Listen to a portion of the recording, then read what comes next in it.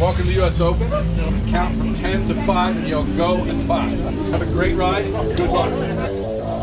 8, 7, 6, 5, go.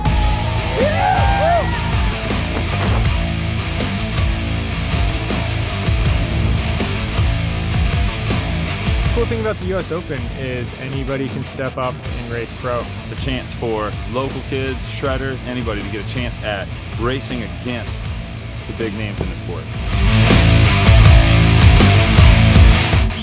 We start off with the open class downhill race. We have an amateur class downhill race as well. And we do a enduro, open and amateur as well. And then we have our adaptive race, our Grand Bomb, which is a youth downhill race on a proper downhill track. It's a real race for kids. The showstopper is the best whip contest we do.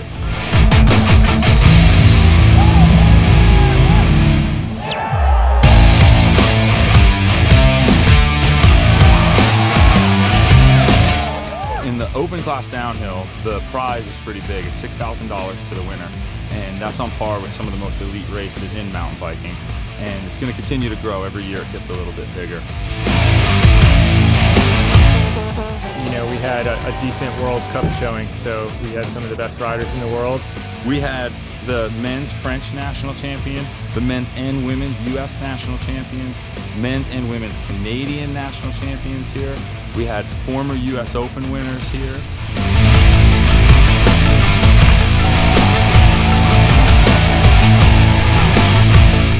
The energy at the race this weekend was incredible. I had riders telling me that they heard USA chanting in the woods. There was people with noisemakers and screaming fans everywhere. It was exactly what we had hoped it would be, and the riders were stoked.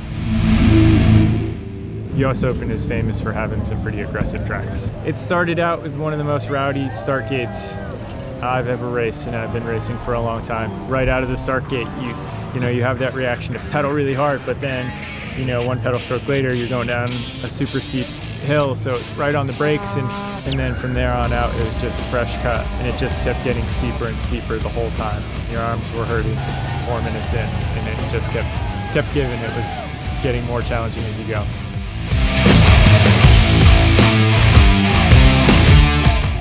The hardest thing on the track is to try and keep the momentum. Like, as soon as you go slower, it's actually harder. So you're trying to keep the speed, but a lot of the ruts had gone this afternoon, so it was a challenge. You have your feet off quite a bit of the time and just riding the seat, but got down the hill, so it was good.